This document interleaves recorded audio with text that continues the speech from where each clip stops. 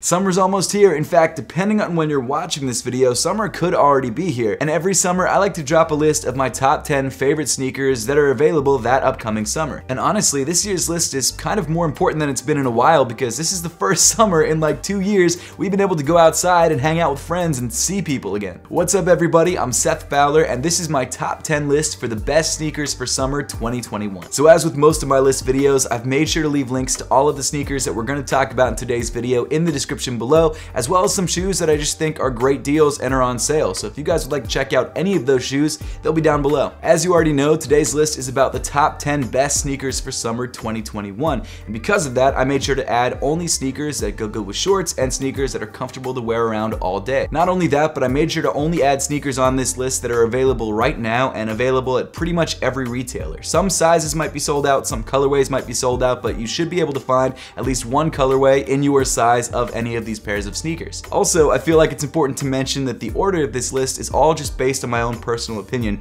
No shoe on this list is better than any other shoe, and it really just depends on which shoes you like the best. Everyone's feet are different, everyone's style preferences are different, so it doesn't matter which shoe you like on the list, or maybe even if you don't like any of them, that's totally fine. I've made sure to link as many as I can in the description below. But with all that being said, let's jump right into the list. At number 10 is the Nike Zoom X Invincible Run. So I actually put the Nike Zoom X Invincible Run on my list of the top 10 most comfortable sneakers of 2021. And in fact, if you didn't see that list, it actually made the #1 spot. And the reason for that is because this shoe is stupid comfortable. It almost doesn't make sense how comfortable this sneaker is. For years, I've been a huge Ultraboost fanboy because for the last couple years, the Ultraboost has been the most comfortable sneaker. And to be fair, I still love the Ultraboost. I still think it's a great looking sneaker, but at the end of the day, if you're going for pure, cushy comfort, this is the shoe to go with. The Nike Zoom X Invincible Run, as the name would suggest, features a full-length Zoom X midsole. And Zoom X, if you're not familiar with it, is one of the most, if not the most, comfortable foams to use on a midsole. It's just so incredibly soft underneath your foot, and it still has some nice response to it, like you still sort of bounce into the next step.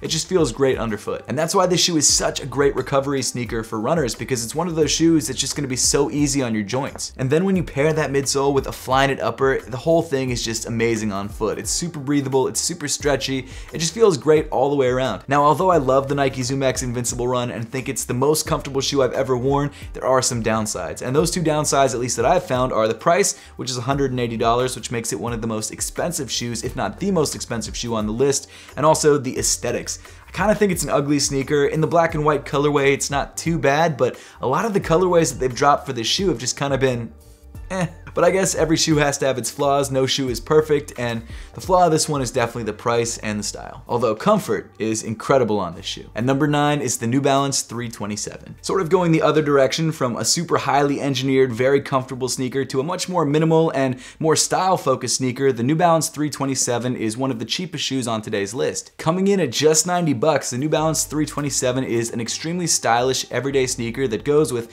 pretty much anything. As you know, I'm kind of a big New Balance stan at the moment. I really love everything that they're putting out, and the New Balance 327, although it's a newer silhouette, is inspired by retro sneakers, and I think it's the perfect sort of mix of retro and futuristic style. The reason I put the New Balance 327 on this list in particular is because it's an incredibly lightweight and very breathable low-top sneaker. It's one of those shoes that you can throw on with socks, which I definitely recommend, or without socks, which I don't recommend as much, and you can wear it with pretty much any kind of pant length. Although there's not a huge selection to choose from when it comes to colorways, because a lot of colorways just sell out immediately, it's still one of those shoes that does offer enough variety so you can find pretty much anything that you're looking for. And again, if you're trying to grab a pair of these, I've left links to these and every other sneaker on the list in the description below. At number 8, we've got the Air Jordan 1 Mid. I'm pretty sure that the Air Jordan 1 Mid has been on this list a couple different times. In fact, it's probably been at the #1 spot a few different times as well. And the reason for that is that the Air Jordan 1 in the low top, mid top, and high top version are some of my favorite sneakers ever made. Now, if you're a sneakerhead, you might be saying to yourself,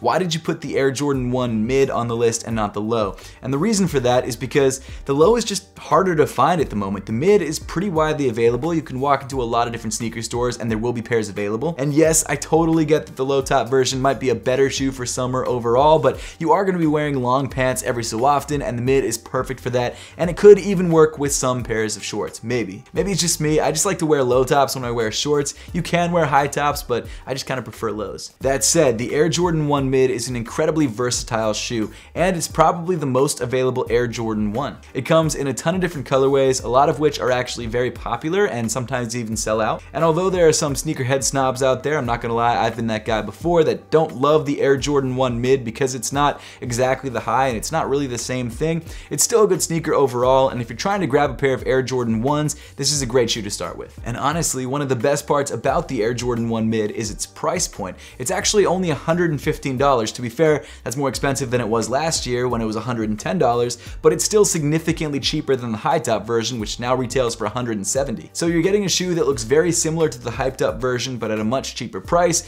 and you can actually find pairs. At number 7 is the Vans Old Skool. So to be fair, like the Air Jordan 1 Mid, where I recommended really any pair of Air Jordan 1s, I'm kind of doing the same thing with the Vans Old Skool and recommending pretty much any pair of low top Vans. The great thing about Vans is how inexpensive they are, but how much you get for the money. First of all, Vans are some of the most classic and wearable shoes available on the market. You see pretty much everyone wearing a pair of Vans at some point. They're just like the perfect everyday shoe. They might not be the most comfortable sneaker in the world, but they look great and they're super easy to wear. Coming in at just 60 bucks, you could buy 2 or even 3 pairs of Old Skools for the same price that you would buy a pair of Nike Zoom X Invincible runs. And not only that, in my opinion, the Vans Old Skools look significantly better than the Invincible runs. Now, of course, because these shoes are so inexpensive, there are some trade-offs, like the materials used on the upper are just kind of canvas, and that's pretty much all you get. So it's not a high-end material, but it gets the job done. It's also not the most comfortable upper, but it does have some padding around the ankle, which can help. But at the end of the day, if you're looking for a clean everyday basic, the Vans Old Skool or the Vans Authentic or even slip-ons are a great choice. At number 6 is the Adidas Ultraboost DNA 6.0. The Ultraboost DNA is sort of the standard lifestyle version of the Ultraboost versus the more performance version called the Ultraboost 21. And the reason that I put the DNA 6.0 on the list instead of the standard version is because it just looks significantly better in my opinion, and the added comfort that you get from the 21 is not really worth it because that shoe is kind of busted. I don't know, it's not a bad looking shoe, it's just when you see the DNA you're like, that shoe looks so much better. All that said, the Ultraboost DNA 6.0 is still an incredibly comfortable sneaker. It features a full-length boost midsole, which feels absolutely insane underfoot. You've also got a prime blue upper, which is essentially prime knit, but it uses recycled materials, which I also think is pretty cool. And if you've never tried prime knit or boost or any combination of the two, you're in for a treat because this shoe is like the second most comfortable shoe I've ever worn. After the, well, third, after the 21s and the Invincible runs, and I guess there are some other shoes up there too, but it's definitely near the top of the list. Also, style-wise, I think the Ultraboost DNA 6.0 is a great looking sneaker. I don't like it as much as the DNA 5.0 or some of the other DNA sneakers because they changed up the ankle area just a little bit, and I feel like it's not as clean as it used to be, but it's still a good looking sneaker and it's still a shoe that I strongly recommend. And like I mentioned before, the Ultraboost does use a decent amount of recycled materials, specifically Parley Ocean plastics in the upper of the sneaker, so if you're into sustainability, this is a really great shoe to go with. Unfortunately, the price point of the Ultraboost DNA 6.0 is not the most affordable at 180 bucks. However, if you're looking for an older version of the shoe or maybe a colorway that's not as clean as this all white colorway, you still can find pairs on sale at Foot Locker, Finish Line, places like that. I'll make sure to leave links to both the new version and the versions on sale in the description below. At number 5 is the Nike Blazer Mid 77. This is another retro inspired pair of sneakers, or I guess actually retro in this case. The theme of this video just seems to be like retro or retro inspired sneakers. I guess that's just sneakers in 2021. Regardless, this is a very clean and simple looking pair of sneakers. The Blazer Mid is just one of those ultra wearable pairs of sneakers, and that's probably why it's been collaborated on so many different times, most notably the off-white Nike Blazers. And it's just one of those unassuming pairs of sneakers that really only sneaker connoisseurs or sneaker fans notice that you're wearing. And although the Nike Blazer has been having sort of a renaissance in recent years, it's still one of those sneakers that has never really fallen out of popularity. It's been kind of a staple for a lot of people. Some of my favorite things about the Nike Blazer Mids are the full leather upper accented by suede details, the exposed foam around the edges of the tongue which call back to retro sneakers,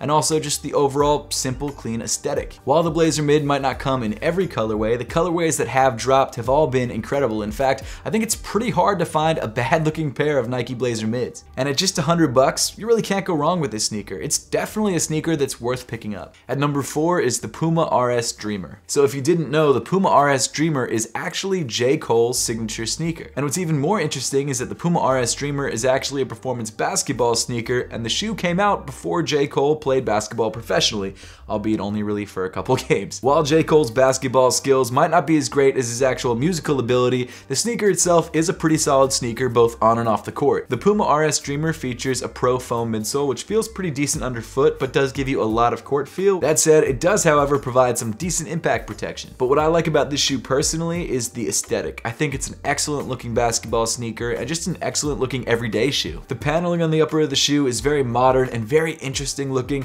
and the midsole also has some pretty nice styling as well. A kind of cool hidden detail is that the traction pattern on the outsole of the shoe is actually modeled after a leaf, and you wouldn't notice it unless you turned the shoe over and saw it. It's a really cool look. Coming in at just 125 bucks, it's a pretty reasonably priced sneaker, and the fact that it's tied to J. Cole, if you're a fan of J. Cole, is definitely a selling point. At number 3 is the Nike Air Force 1 Low. The AF1 Lows are regulars on this list. In fact, they've been on pretty much every top 10 sneakers of summer list that I've ever done. And there's a reason for that. This is one of the most classic and most popular sneakers of all time. Air Forces have been worn by pretty much everyone, whether you're into sneakers or not into sneakers. They've been made famous by celebrities and also worn by your neighbor next door, and there's probably a pair in your closet somewhere. And what makes these shoes so appealing, besides just the clean aesthetic and the history, is the price point. At just 90 bucks, they're a very well priced sneaker. And what's crazy is that over the last couple months, these shoes have started selling out for no real reason. Resellers have started buying up pairs and reselling them for more, which doesn't really make sense to me because this is not like a limited shoe, it's a general release, which means every store should have a bunch of pairs. But for whatever reason, these shoes are starting to gain some resale, which is kind of disappointing because it's the kind of shoe that you could always expect to see in a sneaker store, and now it's actually harder to find. But of all the classic shoes on this list that have been available since the 80s and even 70s in some cases,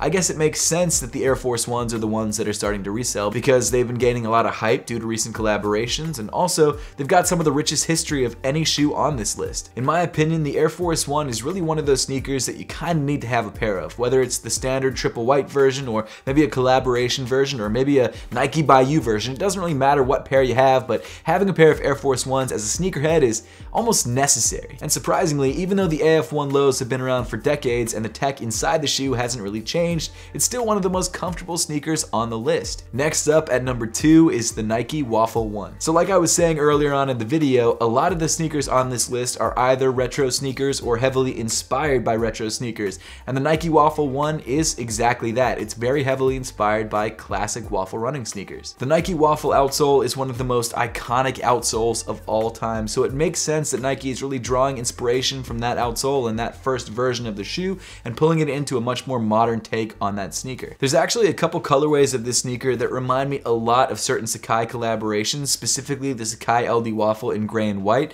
This shoe looks a lot like that, but at a much cheaper price point. The Nike Waffle 1 comes in at just 100 bucks, but because of its lower price point, it doesn't have some of the fancier tech that some of the more expensive sneakers on the list have. The Nike Waffle 1 not only looks like some of Nike's classic running sneakers, but it's also built like some of them as well. Apparently the midsole of the shoe is double stacked and creates a sort of wedge shape like some of the original running sneakers did, which some people like, some people don't. I don't personally love the way it feels, but it's not enough for me not to want to wear the shoe. And of course, as you probably could have guessed from the name of the sneaker, the Nike Waffle 1 features a rubber waffle outsole. But what really makes this sneaker stand out to me, and the reason it's so high on this list, is because I feel like it's the perfect mix of retro and modern, and it's just a really excellent looking sneaker. Also, it's a great shoe for summer. It's a lightweight sneaker that features an incredibly breathable, transparent mesh upper, which means your feet are never going to overheat no matter how hot it is outside. And even though there's not a huge amount of colorways that have released for this sneaker so far, there's a lot more colorways coming, and Nike also gives you the option to customize this sneaker on the Nike by You segment of their website. The Nike Waffle 1 is a great looking sneaker at a good price point, and in my opinion, it's really flying under the radar. So if I were you, I'd grab this shoe before the hype really starts to pick up on this silhouette. Finally, coming in at number 1 is the Adidas Forum 84 Low. So the Adidas Forum has been around for a while. In fact, as the name would suggest, this shoe's been out since 1984. But it hasn't been until recently that Adidas has really started to bring this sneaker back,